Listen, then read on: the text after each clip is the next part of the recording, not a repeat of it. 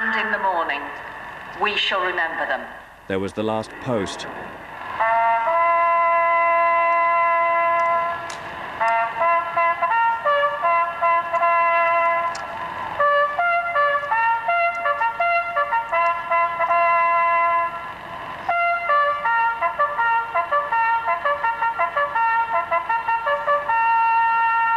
Then 2 minutes silence for private reflection.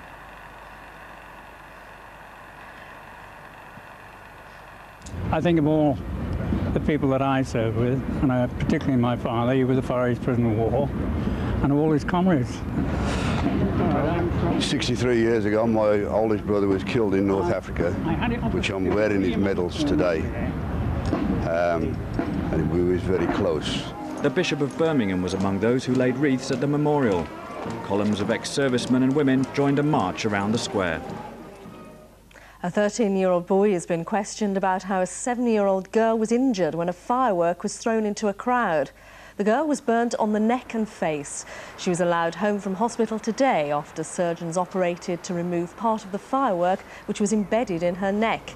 She was injured during an organised bonfire night at Tiverdale in the Black Country. The boy has been released on bail while a decision's made whether to prosecute him. A theatre's reopening with a gala performance after undergoing a major refit. £10 million of lottery money has been spent on modernising the Victoria Hall in Stoke-on-Trent.